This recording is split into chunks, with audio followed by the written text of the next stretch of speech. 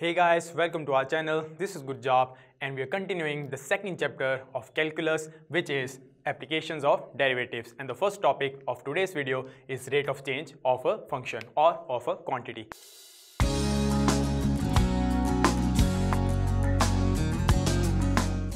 So we know derivative, say y is equal to fx is a function. We say dy by dx is derivative of y with respect to x. We can also read it as rate of change of y with respect to x. So rate of change of a quantity is just another way to read derivative of that quantity with respect to x. And if I have to write rate of change of y with respect to x at x is equal to c, I'll write dy by dx at x is equal to c. Another important point, if I'm given that the rate of change, that is dy by dx, is increasing, it implies dy by dx, the value of dy by dx will be positive. And if I'm given that the rate of change is decreasing, implies the value of dy by dx will be negative. So we are cleared on the basic points. Let's look into some examples. Now in this example, we have to find the rate of change of area of a circle with respect to r. We know area of the circle is given as pi r square. Area is equal to pi r square. Clear? We have to find the rate of change of this area. So dA by dr with respect to r will be equal to dr of pi r square, which is equal to pi constant bahar aa jayega, dr of r square, which is equal to 2 pi r. This is the rate of change of circle with respect to r, but we have to find its value at r is equal to 5 centimeter. So at r is equal to 5 centimeter, we get dA dr is equal to 5 pi 2 pi r की value 5, which is equal to 10 pi centimeter square per second. Okay. Now in this example, we are given the length x of a rectangle is decreasing at the rate 3 centimeter per minute. The length x is decreasing at the rate 3 centimeter per second. So dx by dt is decreasing, means its value is negative of 3. Second, width y is increasing at the rate 2 centimeter per minute. So dy by dt will be equal to 2 positive. We have to find perimeter and area of this rectangle at x is equal to 10 and y is equal to 6. So perimeter is given as 2 into length plus breadth. So rate of change of perimeter will be dt is equal to 2 dt of x plus y. दोनों addition में दोनों का derivative क्या हो जाएगा, साथ में अलग अलग. So 2 into dt of x plus dt of y. We know dx by dt की वैल्यू क्या हमारे पास -3 and dy by dt की वैल्यू हमारे पास 2. So we get 2 into -3 plus 2, which is equal to 2 into -1, which is equal to -2 centimeter square per minute. ये आ गया हमारे पास rate of change of perimeter. Second is rate of change of area. So in case of area, we know area of rectangle is given as length into breadth. So ddt of a will be equal to dt of x into y. Product rule, first function into derivative of second plus second function into derivative of first, which is equal to x dt of y plus y dt of x. We know value of x is equal to 10, dt of y की value हमारे पास 2 plus y की value हमारे पास 6 and ddt of x की value हमारे पास -3. So we get 20 minus 18, which is equal to 2, and hence the result. In this example, we are given that the total revenue in rupees from sale x of a product is rx is equal to 13x square plus 26x plus 15. We have to find marginal value or marginal revenue when x is equal to 7.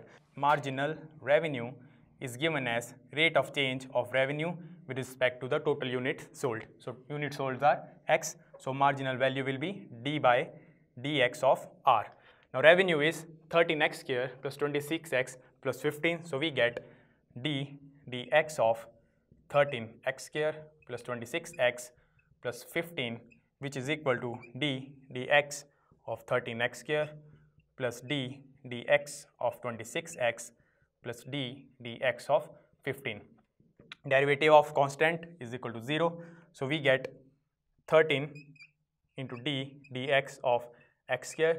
Derivative of 26x is equal to 26, and derivative of x square is equal to 2x. So we get 26x plus 26. Now we have to find its value at x is equal to 7. So marginal revenue when x is equal to 7 will be given as d dx of r at x is equal to 7, which is equal to 26 into 7 plus 26, which is equal to 182 plus 26, which is equal to 208, and hence the solution. Now the next topic is increasing and decreasing functions. For a function f, for a real valued function f whose domain D lies in an interval I, it is said to be increasing. This function f will be called increasing if for every x1 less than x2 we get f of x1 less than equal to f of x2, where x1, x2 lie in the interval I. Okay, that is how you find out if a function is increasing or not. Now a function will be called strictly increasing if for every x1 less than x2 we get f of x1 less than f of x2. The difference between increasing and strictly decreasing is this sign. This is less than equal to and this is less than. Now the function will be called decreasing if for every x1 less than x2 we get f of x1 greater than equal to f of x2, and it will be called strictly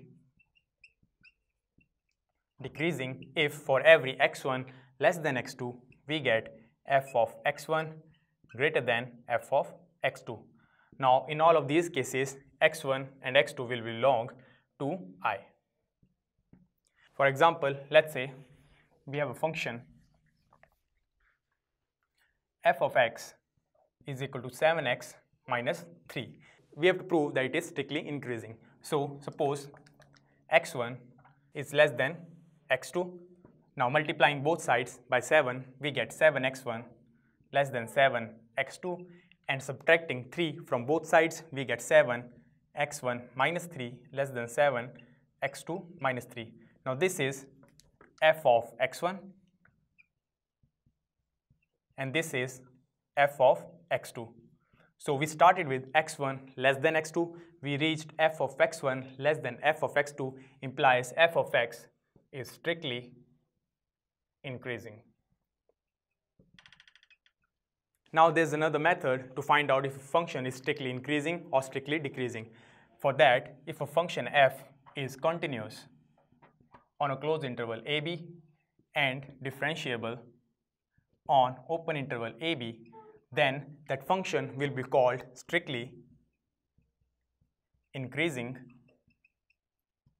if f dash x is greater than 0, and will be called strictly decreasing if f dash x is less than equal to 0, and if f dash x becomes equal to 0, in that case the function is called constant.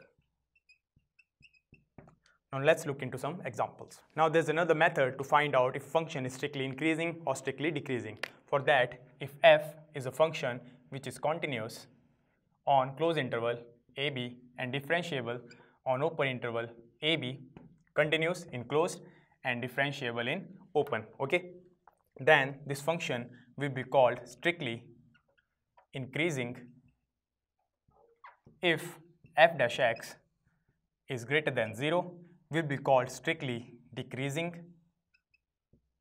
if f dash x is less than 0, and in a case if f dash x is equal to 0, this function will be called constant. Now let's look into some examples. Now we are given a function f of x is equal to 3x plus 17. We have to prove that this function is strictly increasing.